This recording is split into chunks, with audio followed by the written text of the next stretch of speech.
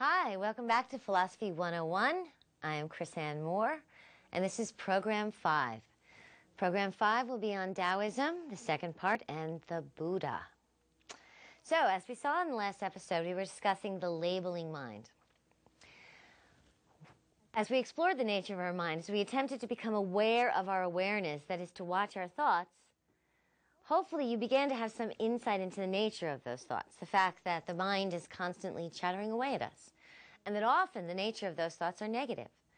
Our thoughts are fearful, they're judgmental, they're angry, they're caught in the past, often resentment and regret of the past. Even happy memories are bittersweet because they're over, and they're caught in the future, which is often about fear. So after we looked at the nature of the chattering mind so that we could become aware of why it is important to become aware of your awareness. Because until you really realize just how negative the mind can be, you can't be inspired to try to change or control or understand that. And this negative nature of the mind has been commented on by philosophers, sages, and saints throughout history. Unfortunately, most people think only their mind is negative. They don't realize everybody else is up in the middle of the night as well. That we all have times where we can't get to sleep because we hear that negative mind chatter that's taken us over. Then we began to explore the nature of the mind in experience. What happens when we have an experience? For instance, a tree. When I experience a tree, the very first thing my mind does is divide that experience into the experiencer, the I, the subject, and that which is experienced, the tree or the object. My mind then labels that tree, oak, for instance, categorizes it, actually, tree. Then my mind begins to judge the tree, good, bad, beautiful, ugly, true, false. And then my mind begins to desire something from the tree. And then I begin to strive and struggle to try to get what I desire. So that is what we covered in the last episode. And I want to look at this process a little more. When we ended last time, we were talking about what happens really, are we really separated? Is what we really experience so separated from the I? Because really, if you think about it, the tree and I are interdependent. The tree is breathing out oxygen. I'm breathing in oxygen. I am breathing out carbon dioxide. The tree is breathing in carbon dioxide. The tree is sucking up water from the ground and releasing it from its roots. And I drink and bathe in that water. So really, the tree and I are in an interdependent relationship. It isn't this separation. Another thing, as I said, when we label something, we think we've said something. We think that oak or our category tree means something, that we now know something about this object. We turn something into an object. But think about it. Is the tree really an object? Isn't it, in fact, a process of pulling water up and releasing it, of unfurling leaves, of growing bark, of converting sunlight and a billion chemical reactions into matter and energy, which fuels the entire planet? As soon as I say tree, oak, I think I've said something. But have I? Haven't I turned a process into an object? Hasn't my label, in a sense, missed more than it's actually captured? We do this with everything we experience. We do this with people. When you meet people, don't you label them? Don't you categorize them? Oh, geek, stoner, homosexual, Jew, Christian. And what do all these labels have to do? What do they really say about the living, breathing, crying, struggling, laughing, dancing, making love human being? What do our labels say? Very little about the totality of that life, of that process, of that being. And yet, by our labels, those people can be loved or rejected. In fact, by some of those labels can mean life or death. But how much is that label missing? You see, our mind takes snapshots of what we experience. That is why when I say picture a tree, you can imagine a tree. You can bring a picture up in your mind, because not only does our mind label, but it takes a snapshot. And as I said before, this has many wonderful functions, but the problem happens is when we mistake our snapshots for the reality. For imagine this, I'm on vacation. I'm on the prow of a boat. I'm fishing. And I see that there's a storm coming in. The sky is beginning to turn gray, and there's kind of a electric crackling energy in the air. And the waves are bouncing off the prow of the boat, and they're catching in my eye, and in my hair, in my eyes, and my hair is whipping about, and I can taste the salt and smell the fish, and there's a slight scent of danger in the air. And just at that moment, somebody says, "Smile." And they take a snapshot. And then I get home and I say, "Here's a picture of my vacation." What does that picture capture of that moment? Doesn't it really miss more than it actually captures? But we make this mistake. We mistake our pictures for the experience. And that is where our mind becomes an obstacle to truth. There's a great story that captures this actually about Picasso's Cubist period. I don't know if you've ever seen paintings from this period, but what Picasso was trying to do is he was trying to capture a three-dimensional image on a two-dimensional surface. And so his figures, the eyes, the breasts, the arms, they're in very odd places. And the pictures will look quite different than what some of us see a human being to be. So, in this story, a guy comes up to Picasso in a bar and he says, "You know what? Your pictures are an insult to women. Women don't look like that." Picasso says, "Really?" Picasso says, "Yeah." And he pulls a picture of his wife out of his back pocket and he goes, "You see this? That's what a woman looks like." So Picasso takes the picture and he says, "Huh. So that's what your wife looks like." Now he's getting mad, right? So he's like, "Yeah, why?" Picasso just looks calmly at the picture and says, "You sure your wife looks like this?" The guy starts to get mad now, so he's like, "Yeah, what's your point?" Picasso says, "Awfully small and flat, isn't she?" See, that's the point. His wife is not 2 inches high. His wife isn't flat. The man had mistaken the picture for the reality. And that's what we do. Have you ever been on a beach and there's this magnificent sunset and somebody says, "Oh, it's just like a movie"? Well, haven't they gotten it backwards?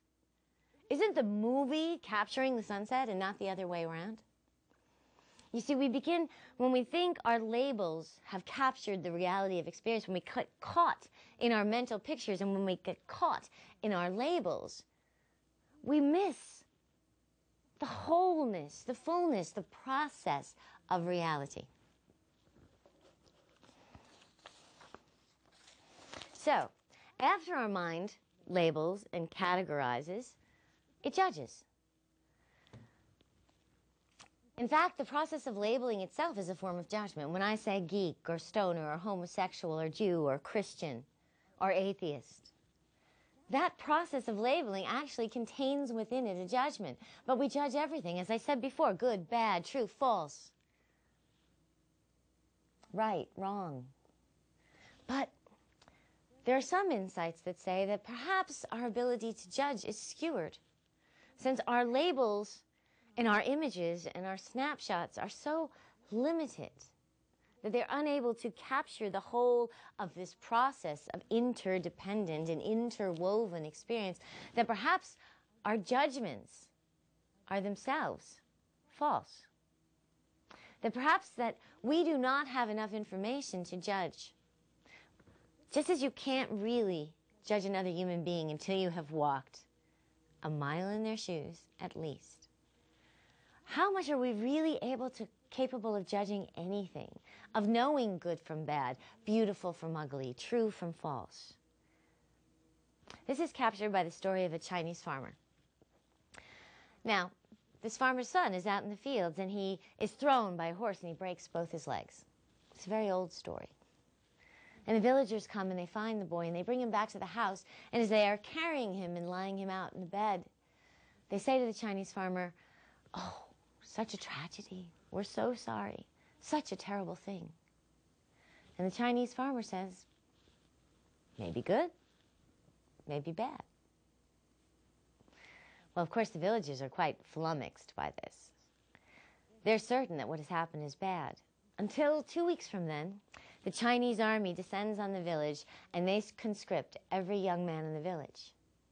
Except, of course, the Chinese farmer's son. And every other young man in the village is marched off to war. And every other young man in the village dies. So, was the 2 broken legs good? Or was the 2 broken legs bad?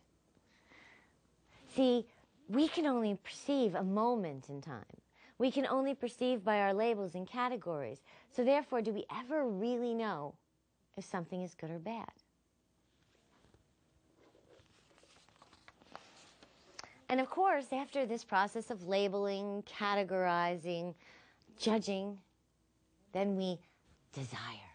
We want something. We want something from the tree. We want something from the human beings we meet. We want them to like us. We want them to ask us out. We want them to be our friends, or we want them to go away. We want them to shut up. We wish they used better personal hygiene. We want something. Is our immediate response to those experiences we take notice of. Well, let's look at the desire nature of the human mind. What happens when a desire is fulfilled? That's right. You have 10 more desires take its place. We run around trying to fill our desires, but every time we find something that we desire, then there's something else we desire. Think about it. I want a CD player. As soon as we get a CD player, we want a CD, MP3, CD-RW player. As soon as we get a CD, MP3, CD-RW player, well, then we need a nice cabinet to put it in, and then we need speakers for the surround sound. And we have our CD, MP3, CD-RW player, and we have our speakers for the surround sound, and we have our cabinets. Well, then we need a couch. And as soon as we need a couch, well, we want to have people over, so we need a mini fridge so we can get food, and then I need more money. It's like, and it goes on and on and on. I want. Every desire birthing another desire. But where is the moment of satisfaction? Maybe it's momentary, but as soon as one desire arises, or you work to fulfill it, as soon as that desire is fulfilled, another desire. You know the syndrome. It's the I'll be happy when syndrome. I'll be happy when I graduate from college. Oh, no, that's not it. I'll be happy when I get a job. Oh, no, that's not it. It's just an entry-level position. I'll be happy when I get a promotion and I'm actually making the money that I think I need. Oh, no, that's not it. The promotion isn't quite enough. I'll be happy when I save enough money so I can buy a house in Hawaii. Well, then I'll never be happy because I'm never going to be able to afford a house in Hawaii. But it keeps going on and on and on, this wanting nature. But when is the fulfillment? Sure, when we get something, there's a moment of pleasure. But how long does it really last? I had this experience really recently, actually. I bought an armoire, a TV cabinet, one of those freestanding wood cabinets. I wanted this armoire for a really long time. And it was really expensive. But I saved up my money and I got my armoire. And I finally got it home, which was a major hassle because I refused to pay the shipping fee. But I got my armoire home, and then I had to set up the VCR, and I had to set up the CD player, and I had to set this up, and I had to get the wire straight, and I got the speakers put in, and I got it all set up. And finally, after hours, there was my armoire, and I stood back, and the first thought was, it needs a rug. And I caught myself, and I thought, Chrisanne, I'm doing it. And at least I caught myself, but it was immediately. We think that as soon as we have our desires, we're going to be happy, but as soon as we have that desire fulfilled, there's another desire. I was in Bali once for about 6 weeks. I was traveling on doing some research, and I was going really cheaply. So I didn't have hot water for 6 weeks.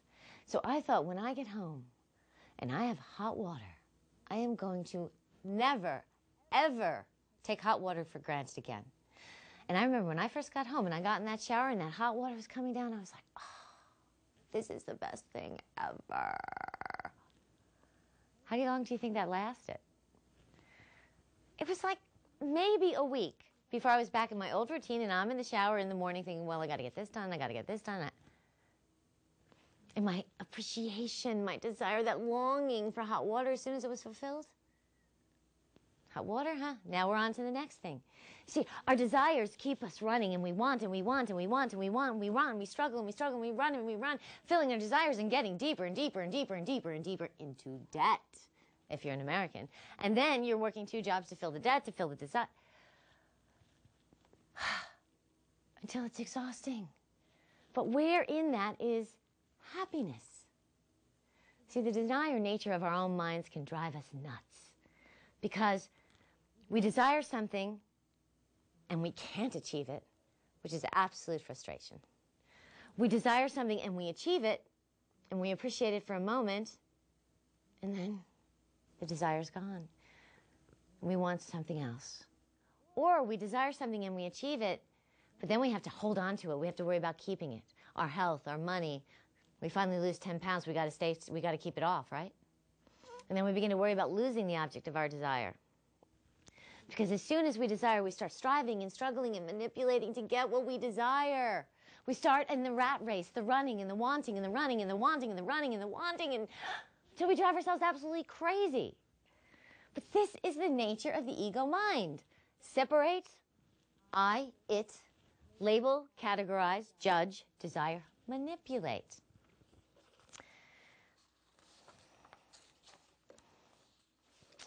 So, as I said before, the labeling mind has its uses.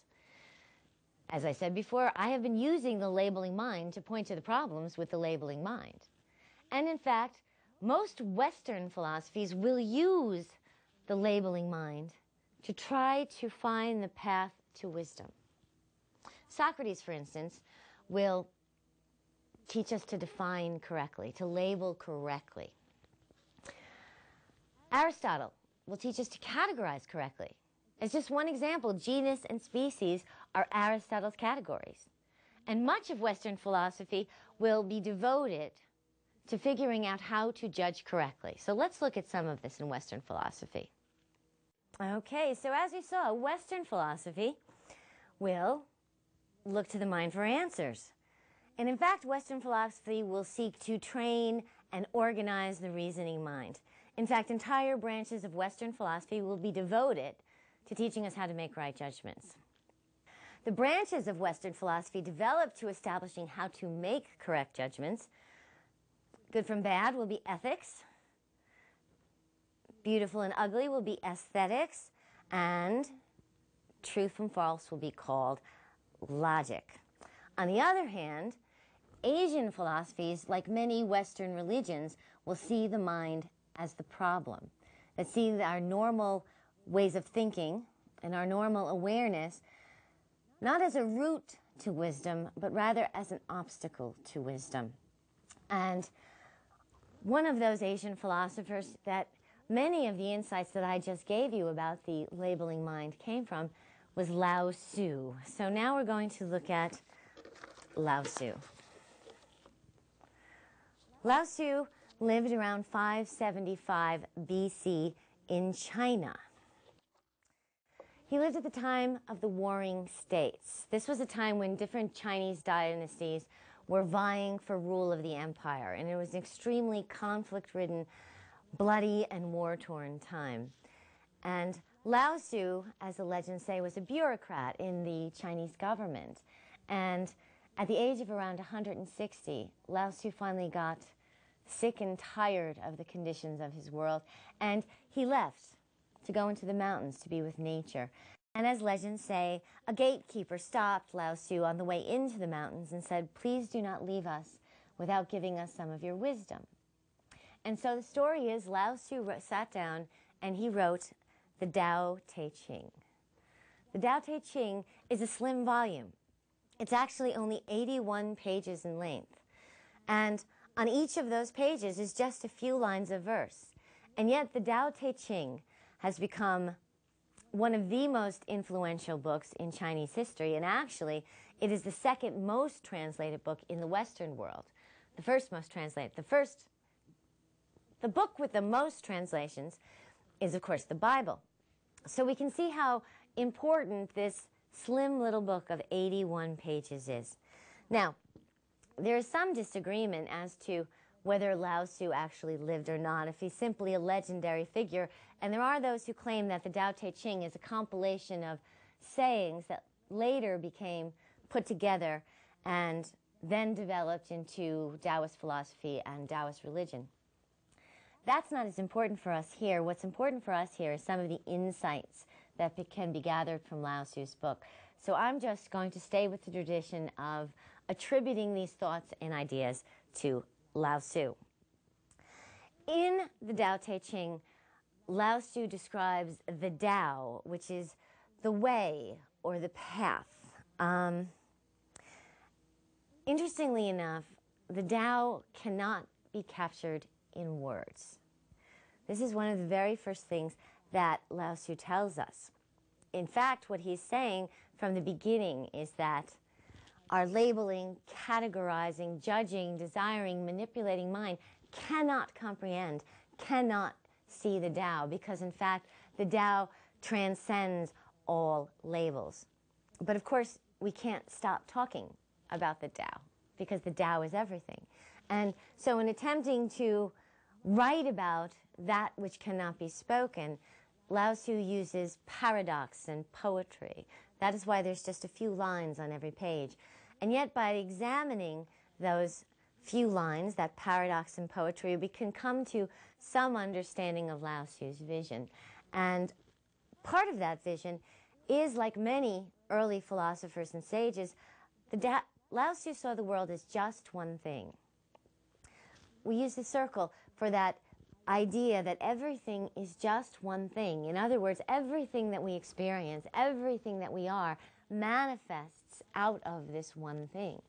And this is what Lao Tzu called the Tao. But the Tao is not only everything, the one, and everything that manifests out of the one. It is also the laws by which everything manifests.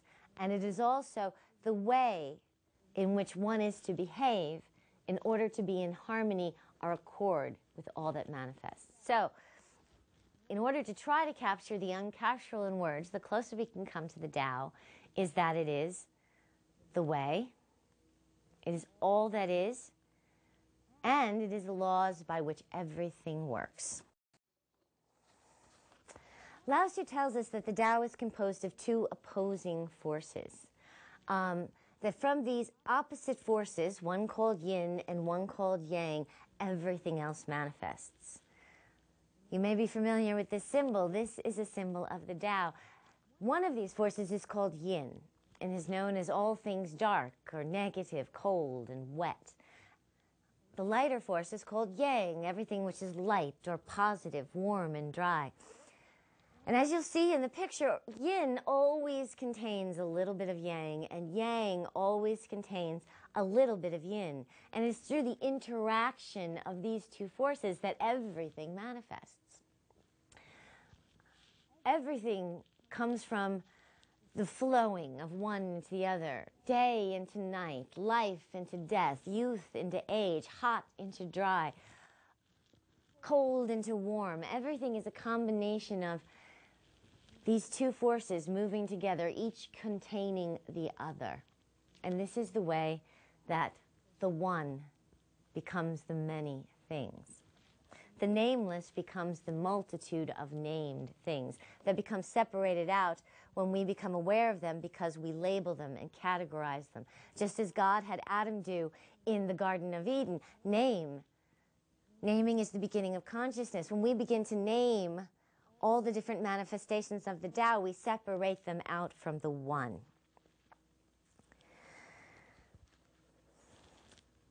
In this process of flow, everything, according to Lao Tzu's vision, is perfect. Everything arises and falls back again in perfect harmony. But we are unable to see this because our labeling and categorizing and dividing mind separates us out from this process.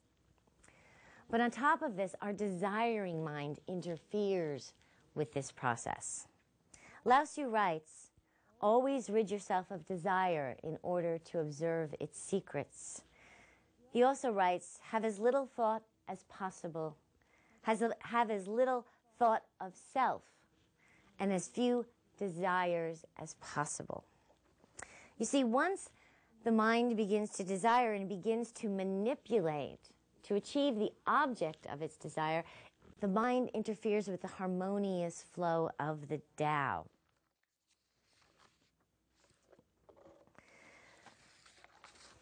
Because as we are manipulating to achieve our desires, we always bring in the opposite of that which we desire. So, for instance, you are looking for the pleasure of strong drink. You want to party all night long. what is the result of that pleasure? The result of that pleasure is, of course, the pain of a hangover the next morning. Or suppose in the opposite, if you go through the physical pain of working out, you end up with the pleasure of having a healthy, beautiful body.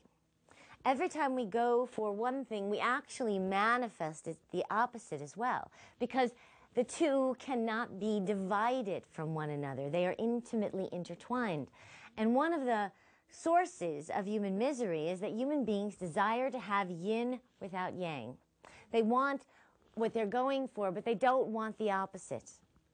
We want love without grief, but that is an impossibility. We want youth without age, but that is an impossibility. We want life without death, but that is an impossibility. And in seeking for the impossible, we chain ourselves to endless frustration. As people search to manifest the object of their desire, they become frustrated and annoyed that they also get the opposite. For example, you can't go to the beach without getting sand in your bathing suit. But people are all the time going to the beach and being shocked that they get sand in their bathing suit. It's a little ridiculous. I live in the country. I have a really beautiful backyard and I have picnics there. And I'm always shocked because people will come up and they'll say, my gosh, it's beautiful. And then they'll complain about the bugs. But the fact is, you can't get beautiful country and not get bugs. You can't have yin without yang. So our desiring causes us endless frustration as we try to separate yin from yang, which is no more possible than separating the head from the tail of a coin. But not only does our desiring cause us frustration, our desiring actually interferes with the functioning of the Tao. Lao Tzu and the Taoists would indicate that the Tao functions perfectly on its own. Everything happens exactly as it should happen. But our desiring and striving and manipulating and struggling interferes with this harmonious action. So, there is only one way to achieve harmony with the Tao, and that is to stop. In order to achieve harmony with the Tao, we have to stop. We have to stop willing, wanting, striving, struggling, manipulating. We also have to stop labeling, categorizing, and judging. In other words, in order to achieve harmony with the Tao, we need to stop the ego mind. We need to stop the functions of the ego mind. As a matter of fact, Lao Tzu would teach that in order to achieve harmony, we must achieve Wu Wei.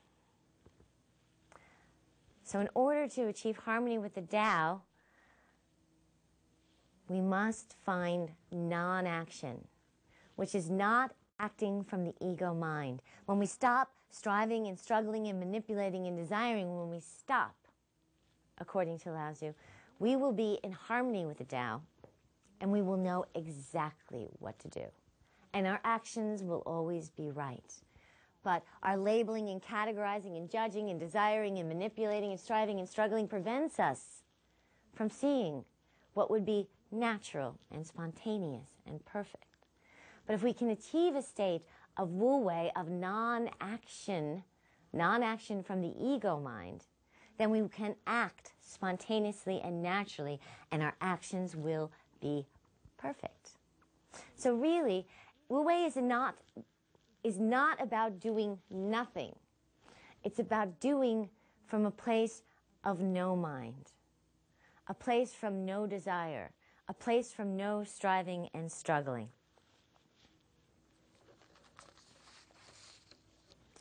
Now, it is often very difficult for Westerners in particular to understand what Lao Tzu is talking about in terms of non-action, in terms of stopping willing and wanting and desiring.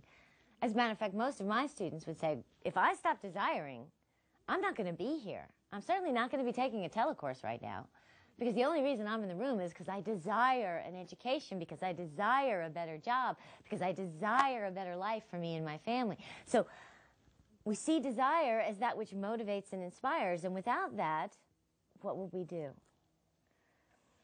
So in order to try to capture some of the essence of what Wu Wei is talking about, if you've ever had a moment of great athletic performance, or if you've ever had a moment of great performance, period, you might understand Wu Wei. I know I understand it best from the days when I played basketball. There were times when I was playing basketball and I would be dribbling the ball and I would always be where the ball was, and every shot I took went in and I was in the zone. But as soon as I thought, wow, every shot's going in, the shot bounces out of the basket and misses. As soon as my ego mind entered in, my zone was gone. Now, this is true of all great athletes, all great performers. They're able to achieve that state of no mind when action happens spontaneously. They are just, of course, able to achieve it for much longer periods of time than me in my few moments of basketball glory. But this is something that also great surfers know about. You see, the calculating ego mind can't really determine when to hit a wave. There are so many factors of weather and ocean that if the mind gets involved, there's no hitting the wave properly. However, if you can achieve this state of no mind, you just know. And there you are, riding the wave. That is why so many surfers believe that surfing is such a spiritual experience, because it requires that state of no mind. Or if you think about it, let's take a tennis match. You can practice your backhand and practice your backhand and practice your backhand, but if a ball is coming at you at 90 miles an hour, you can't think, oh, I think I should use my backhand. Because, of course, the ball is going to be out of the court. You're not going to have that moment to say. So you have to be in that perfect harmony of no mind in order to play a great game of tennis. Well, we can have hints of these in athletic performance, or hints of these in the great performances of the great masters and artists. As a matter of fact, it is this no mind state which is the goal of much Japanese artistry, of Zen archery, for instance. In Zen in the Art of Archery, Eric Hegel, Herigel, I hope I'm pronouncing that right, writes that you do not try to hit the target, but you cannot miss. When you stop striving and struggling to hit the target, you cannot miss the target. So this gives us some indication of what we mean by Wu Wei. Unfortunately, the concept of Wu Wei, or going with the flow, is often misinterpreted by Westerners. They can't really understand dropping desire, but when they try, they think that going with the flow means getting stoned, eating Cheetos, and watching TV. That if they just let go, things will show up at their doorway. This is a complete misinterpretation, because these people are not going with the flow. They're simply releasing to their lowest desires. Lao Tzu doesn't say release to your lowest desires and let go to them. Lao Tzu is saying stop desiring entirely.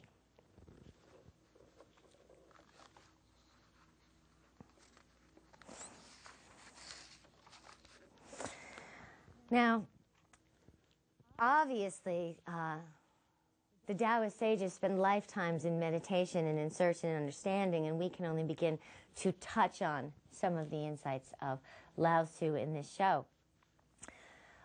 But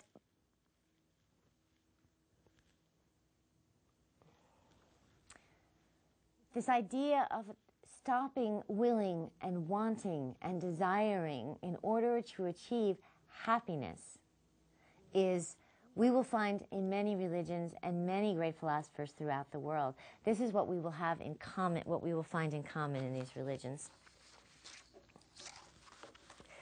In addition, when you stop willing and wanting and labeling and categorizing and desiring, Lao Tzu indicates that you also stop judging. And when you stop judging, then you can be truly moral. For what should arise from this non-judgment is harmlessness and helpfulness. Let me read you some of Taoist ethics, some of Lao Tzu's ethics. Lao Tzu writes, the sage puts his person last, and it comes first. The sage also does not harm the people. Lao Tzu writes, do good to him who has done you an injury. He writes, through compassion, one will triumph. And finally, having given all to others, he is richer still. As we shall see in subsequent chapters, these sayings are extremely similar to the sayings of Jesus, to the sayings of Buddha, to the sayings of Socrates, that each of these great philosophers and sages will indicate that stopping willing and desiring is the way to happiness. Each of these sages will indicate that harmlessness and helpfulness will be the way to achieve enlightenment or salvation. And so the fact of this similarity is one of the greatest arguments, I think, for the existence of a universal ethic. Okay, so we will see many of these similarities actually in our next philosopher, which is Siddhartha Gautama. Siddhartha Gautama was later known as the Buddha, or the Enlightened One. Siddhartha lived from 560 to 480 BC. As the story goes, Siddhartha was born in Nepal, which is at that time was part of India. Siddhartha was the son of a wealthy family. He was a prince. His family had decided to protect Siddhartha from any signs of suffering. And so he was surrounded always by beautiful, healthy people. In fact, all his desires were indulged. In fact, his parents went so far, the story says, as to build a wall around the lands of their estate. Now, their estate was quite large, but Siddhartha was not allowed to leave the estate because they didn't want him to be exposed to the suffering and brutality of the world outside. However, of course, Siddhartha did eventually become a teenager, and we know what teenagers do with walls. They go over them. And when Siddhartha went into the city, he was shocked by what he saw. In fact, he was much more shocked than anyone else would be because he had never seen suffering before. And so Siddhartha saw what became known as the 4 signs. Now, the very first 3 of these signs, Siddhartha encountered a destitute beggar. And so for the first time, Siddhartha saw poverty. Next, Siddhartha saw a dead man being prepared for cremation. And so Siddhartha was shocked by being confronted with the reality of death. Then Siddhartha saw a diseased and handicapped person. And so with these 3 signs, Siddhartha was shocked to see that there was suffering and there was death. And he realized that life itself was suffering, because he came to the realization that disease and sickness is unavoidable if one is a human being. And death is unavoidable if one is a human being. And poverty threatens, regardless of how much wealth you have. And even if you are wealthy, when those around you are impoverished and suffering, that too is suffering. He saw that life inevitably and unavoidably contains suffering. But what's worse than that is he realized that his life back in the castle, he hadn't been happy. Even when all his desires were being fulfilled, he had been discontent. He had not found contentment there. And that is when eventually Siddhartha ran into the 4th sign. In the 4th sign, Siddhartha met an ascetic monk. Now, an ascetic, let's look at the definition of ascetic. Ascetic is an individual who turns away from pleasure and severely limits all sensual appetite in order to achieve salvation or enlightenment. And so the ascetic really controls all the desires of the body and doesn't indulge sensual appetite at all. But when Siddhartha met this ascetic, he looked into his eyes and he saw for the very first time peace and contentment. Siddhartha was a little older now, and he wanted that peace and contentment for himself. And so Siddhartha left his family estate, and he went in search of this peace that he saw in the ascetic's eyes. By this time, in fact, Siddhartha was married and had children, but he left his family behind, and he began a very long journey in which he sought for enlightenment. He sought to find a way out of the world's suffering. And Siddhartha spent many years going searching from guru to guru. He learned to be an ascetic. He learned to control his body. As a matter of fact, it is said that at one point Siddhartha had become so thin that you could touch his spine when you touched his belly. But even though Siddhartha had gained control of his body, he had not yet found peace and contentment. He had not yet found the enlightenment that he was looking for. As a matter of fact, he realized that, in a way, asceticism was just another way of showing off. And so Siddhartha determined that as far as the body is concerned, the middle way is best. The middle way means a path of moderation between indulgence and denial of the body. Siddhartha believed that indulging every appetite was not going to bring happiness and contentment, but also denial of the body was not going to be happiness and contentment either. And so as far as the body was concerned, one should take a middle path of moderation, of temperance. But still, Siddhartha had to find enlightenment. And so the story goes that one day he saw a tree by a river, and he determined that he would sit by that tree until he had achieved enlightenment. A woman came by and gave Siddhartha a golden bowl full of rice milk. One story says that he drank it all in one gulp. Another says that he had a little bit each day. But Siddhartha went into meditation under that tree, and he said he would not move until he had achieved enlightenment.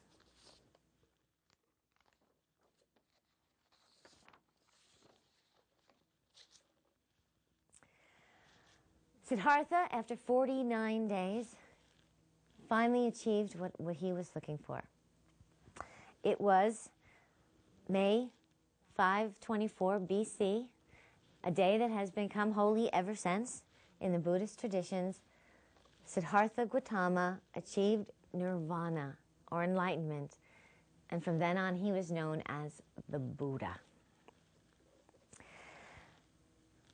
What can be said of nirvana? Strangely enough, it cannot be captured in words. This is something that all mystics in all traditions have said, interestingly enough, that when they have had that enlightenment experience, that mystical experience, it cannot be translated into the words of the labeling, categorizing ego mind. In fact, that is one of the reasons why it is believed that the labeling, categorizing ego mind interferes with this achievement of this consciousness. But Buddha did say that there is no suffering, and there is also no I. There is consciousness, but there is no me being conscious, which is very hard for us, trapped in our labeling mind, to even understand. So the closest we can come to describing nirvana is to say that it cannot be described in words. It is a state of pure consciousness with no suffering. It is a blissful, egoless state. Well, now Siddhartha had achieved nirvana. He had a decision to make, because of course he could stay in this blissful consciousness and all suffering for him would be over. However, he was still aware that there were others still suffering. And so Buddha's decision was, does he stay in this state, or does he return to help others out of their suffering? And it is said in the Buddhist traditions that all the world shook while the Buddha made his decision. But of course we know the decision that he made, because Buddha returned to teach others how to achieve nirvana and escape suffering. And thus the Buddha became what is known as a bodhisattva. A bodhisattva is an enlightened being who voluntarily postpones his or her own nirvana in order to help all other sentient or conscious beings escape from suffering. And so Buddha returned to teach others how to escape from suffering. Interestingly, before we talk about what Buddha did teach, it's interesting to note what Buddha did not teach. What we want to look for at first is the questions that Buddha did not answer. Because Buddha did not seek to tell how the universe began, or how old it is, or what it is made of, or how one thing becomes another. In fact, when questioned about these things, the Buddha said it was as if a man were shot by an arrow. If a man were shot by an arrow and he were on the floor bleeding, you don't think he would say, "What's the arrow made of?" He wouldn't ask where it came from. He wouldn't ask how fast it traveled. He would simply want to remove the arrow and end his suffering. And since all human beings were then, as they are now, suffering, Buddha was not concerned with answering all of these questions. He was concerned instead with helping us end our suffering, helping us remove that arrow. Now we will look at the center of what Buddha did teach. And at the center of Buddha's teaching are the Four Noble Truths. The Four Noble Truths are: life is suffering. Suffering is caused by ego-centered desire. Here we have that concept again. Suffering is caused by ego-centered desire. But the good news is suffering can be ended. And suffering is ended by following the Eightfold Path. So, in order to understand Buddha's route to alleviating suffering, from escape from suffering, we must look at the Eightfold Path, of course. But before we can look at the Eightfold Path, we have to look at a couple of notions which are extremely important to understanding Buddhist philosophy. And the first of these notions is that of reincarnation. Reincarnation is the idea that we are born, we live, we die, and then we are born again. We live, we die, and we are born again. This idea of reincarnation, that we live many, many lives, is not singular to Buddhism. As a matter of fact, it was part of Hindu philosophy, and Hindu philosophy was popular in India at the time Buddha taught. However, it's been a very important part of many religions and philosophies. There's indications of belief in reincarnation, as I said, in Hinduism, in Buddhism, but also many early Christianities believed in reincarnation. There's some evidence, in fact, that the earliest Catholic Church believed in reincarnation, but it was later eliminated. Also, the earliest Greek philosophers believed in reincarnation. It's a very important part of their philosophy. Socrates, Plato, Pythagoras all believed in reincarnation. This is important to Buddhist philosophy because in Buddha's philosophy, this process of return to life is a return to suffering. So part of Buddhist philosophy is to escape from this constant cycle of reincarnation, which is suffering, to achieve nirvana so that one does not reincarnate. One is released into bliss. Of course, there are those who believe that nirvana can only be achieved after one's last lifetime. There are other Buddhist philosophies, however, that believe that nirvana can be achieved as the Buddha achieved it during one's lifetime. There are actually many different sects of Buddhist religion, and there are many Buddhist philosophies, just as there are many Christian sects and many Christian philosophies. And of course, we cannot possibly, with any respect, do well by all of them. We're simply talking about the very essence of Buddhist teaching. But this notion of reincarnation is important to all of these Buddhist philosophies, as it is important to so many other philosophies. So let's look at that. Reincarnation, the belief that we live many lives. We are born, we live, we die, and then we are born again as a different being. The second concept that is very important to understand in order to understand Buddhism is the idea of karma. Karma, simply put, is the law of moral causation. Most of you are aware of this as the idea that what goes around comes around. What goes around comes around. In other words, what you do shall be done to you. If you lie, you'll be lied to. If you cheat, you'll be cheated. If you love, you'll be loved. If you steal, you'll be stolen from. So this idea of karma is that what we put out comes back to us. However, for Buddha, it wasn't just in our actions that what we put out comes back to us. As a matter of fact, what we put out in thought comes back to us. It is not just our actions, but the very nature of our thoughts. In the Dharmapada, the Buddha writes, "The man who thinks good thoughts, goodness shall follow him as the wheels of the cart must follow the ox.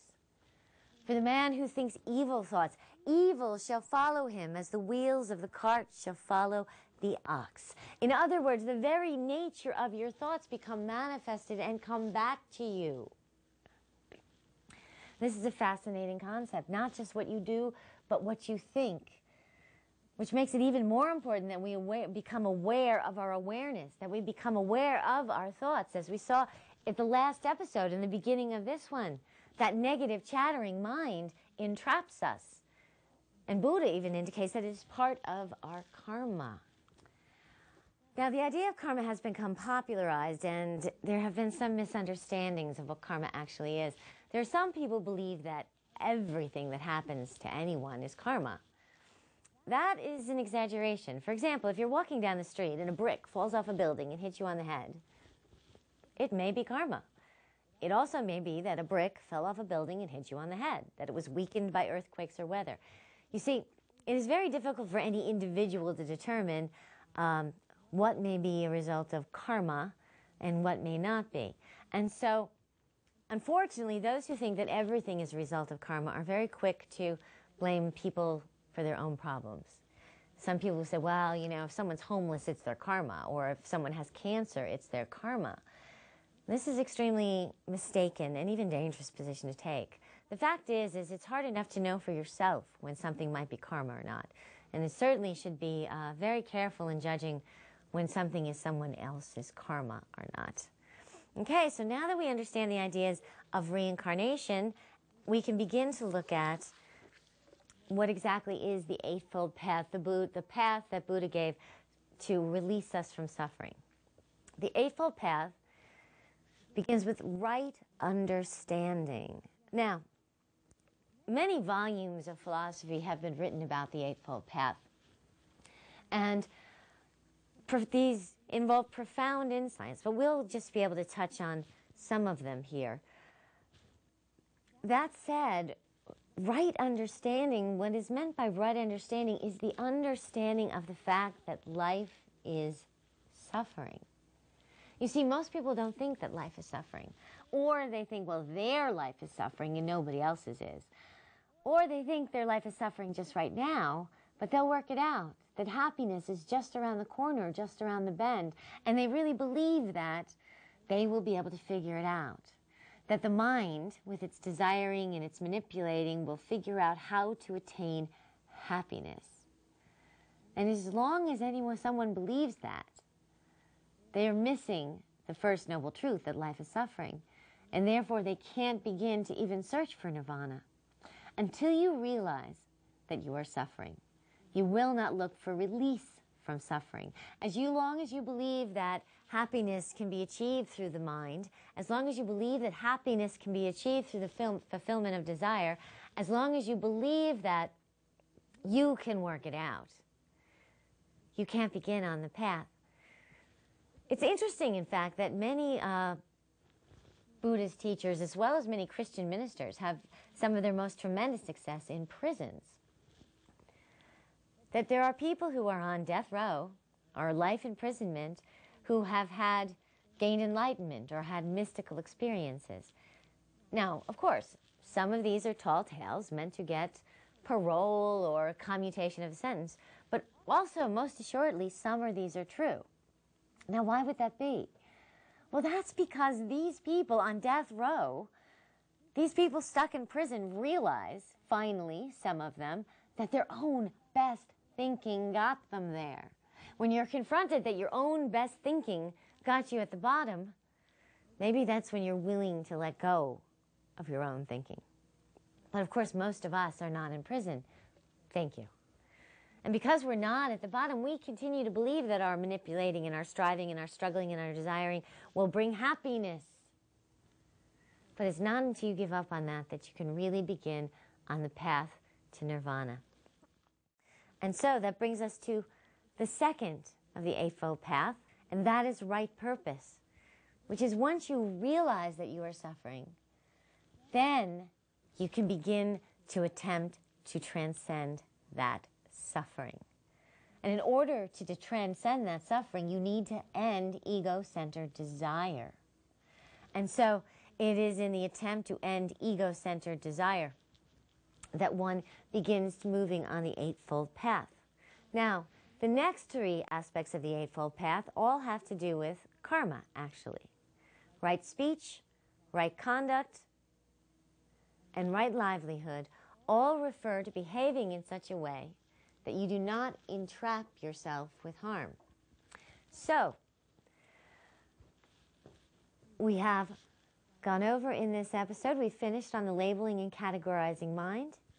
We've gone through the philosophy of Lao Tzu, some basics of Taoism, and we've begun to explore the life and philosophy of Buddha. When we come back for our next episode, we will finish looking at the Eightfold Path, and then we will begin to look at the birth of Greek philosophy. Have a wonderful night. Bye-bye.